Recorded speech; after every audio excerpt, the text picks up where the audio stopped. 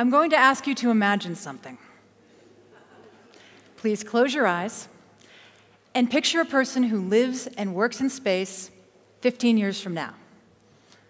What do they look like? Where do they come from? What do they study in school? What is their job in space? Have you got it? Okay, open your eyes. When I asked you to imagine a person who lives and works in space 15 years from now, did you picture yourself? I hope so, because space needs you. And I think the question that each of us may get to answer sooner rather than later is, do we need space?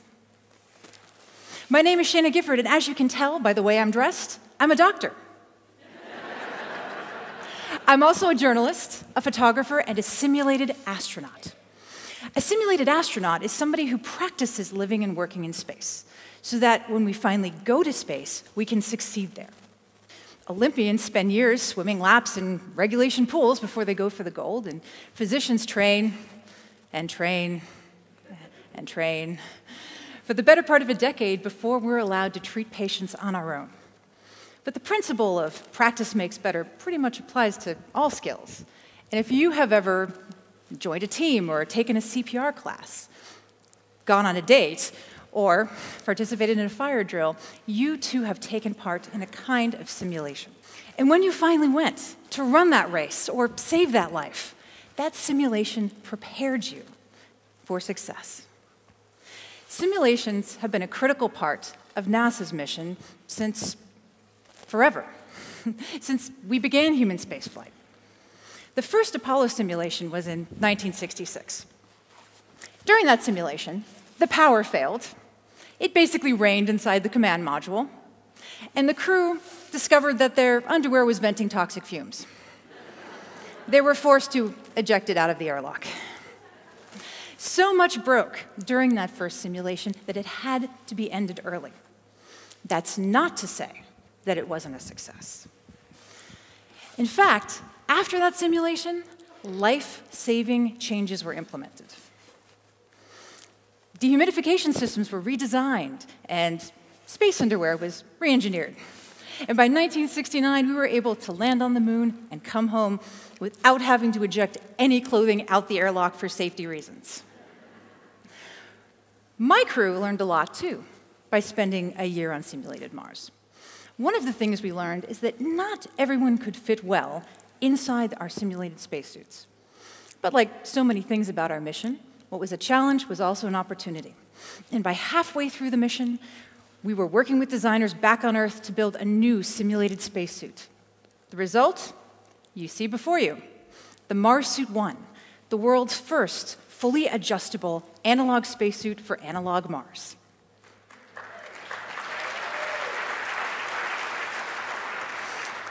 This spacesuit would fit anyone on my crew, and with a little adjustment, probably any future Mars simulated astronaut. Even better, this spacesuit mimics, in shape and weight, NASA's own design for a Mars spacesuit, the Z2. So by wearing the MS-1 on simulated Mars, we can begin to understand what doing an extravehicular activity on real Mars might be like in a suit of this type. What tasks we can do, how far we can explore, and how long we can wear the suit before our explorers get tired. This is just one example of how space simulations are taking us really far in space, but also how much further we have to go. Which is why, as we all speak tonight, 4 simulated astronauts at Johnson Space Center are getting ready to isolate themselves inside a module for 45 days and practice the journey to an asteroid. Now, they won't be practicing the zero gravity and no pressure part. We'll get to that someday. Right now, we're just working on the basics. Growing food, conserving water and power, maintaining the dome, and dwelling inside of it peacefully with a very small number of people for a very long time. My crew and I practiced this on the hillside of a barren volcano called Mauna Loa in Hawaii for 366 days straight, making our simulation and our experiment the longest one in NASA's history.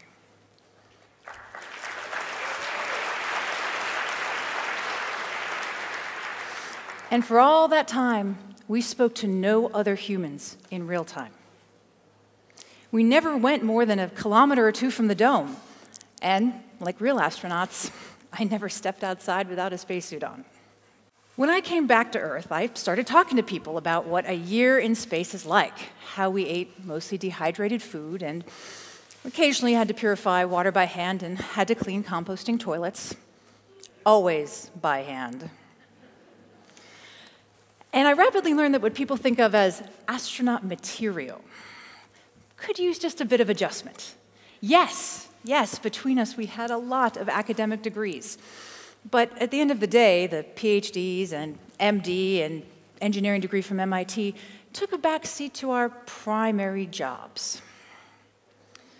Over the 380 days I've spent in simulated space, I've learned that the practical aspects of life in space are the most critical ones to success, hands down. The cooking, the cleaning, the communicating back to Earth, culturing food, repairing electronics.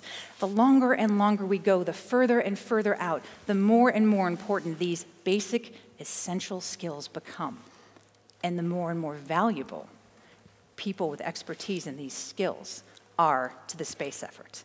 That is a radical change from the way we started in space. Think about it. In the 1960s, if you asked someone, what does an astronaut look like? They would show you a picture of a Caucasian male member of the US or Russian military. If you ask someone in the 1990s what a person who lives and works in space looks like, I hope they would show you a picture of a scientist, physician, or engineer of any race, color, or orientation from one of 24 countries. When I asked all of you to imagine the near future space person, did you come up with something like this? These are the realities of our near future in space. It's been an amazing adventure. It started as a military operation once upon a time. Now it's a scientific one, and I hope some part of it stays that way.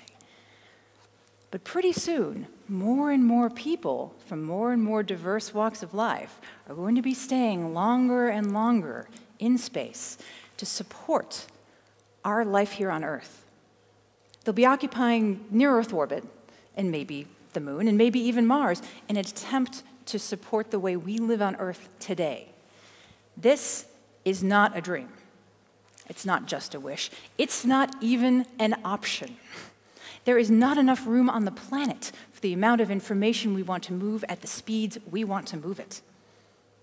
The growth of telecommunications alone is going to require that we move large-scale operations into near-Earth orbit permanently. Fortunately, for the last 17 years, a few hundred people have been practicing how to live and improving how we work in space. As a result, we've gotten pretty good at surviving in near-Earth orbit. I predict that 17 years from now, several hundred people will be living simultaneously in near-Earth orbit, supporting our telecommunications and space rigs, building our satellites and spacecraft better, cheaper, and faster in orbit. And those people, I don't think, will have 3 years to spend space the way that astronauts do now. I don't think they'll have years and years to train, to dedicate their entire lives to it. I think they're going to resemble less the astronauts of today, and definitely not the astronauts of the 1960s. I think they're going to look a lot like you.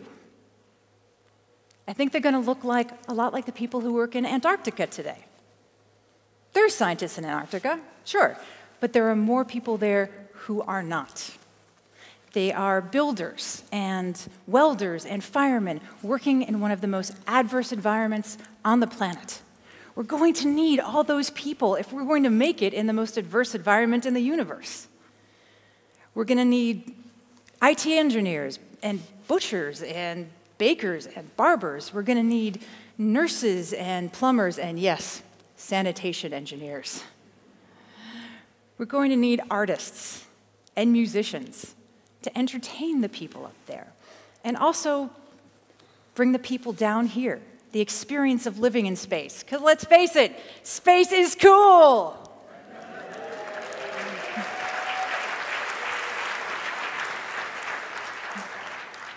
It's also complicated and messy and surprising and very much in need of all the skills that we have here and now on Earth, especially the skills of the people who don't quite have careers yet. Fortunately, when you ask 7th graders, who wants to go to Mars? You get a room full of raised hands and one kid going, no, no, no, no, no, no, no, no, no, no, no, no, no. To this young man, and everyone who feels the same way, I say, how about a nice seat at Mission Control? Because for every one of us who goes up there, thousands remain on the ground. You communicate with us. You build the rockets that bring us supplies. You design and redesign the desks and the lights and the decorations that make it safe and comfortable for us to remain up there. So what I'm saying is, even if you don't want to physically go up, if you are down for helping us grow food in zero-G, if you want to invent microgravity surgery, if you have an idea for a better space toilet, we'll take it, even if we can't take you. All of these things are being worked on Earth right now, and we can use all the help we can get. And last, if you would like to make a small donation to our drive to become an interplanetary species, please consider volunteering for a space simulation.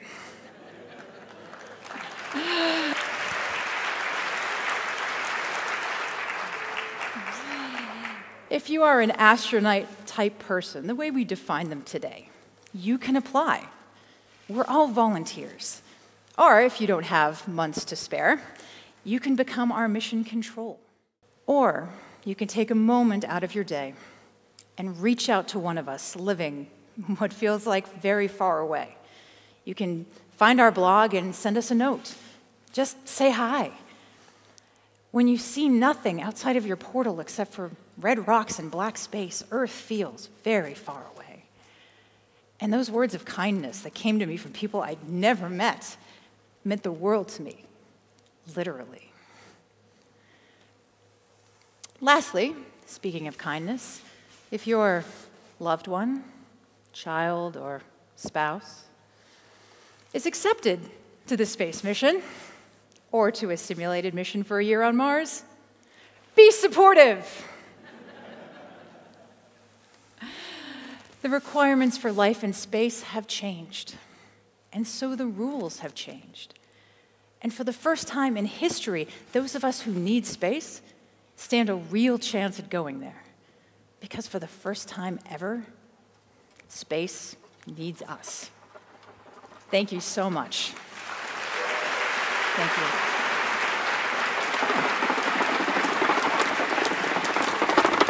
Thank you. Bye, honey. Bye, Mom.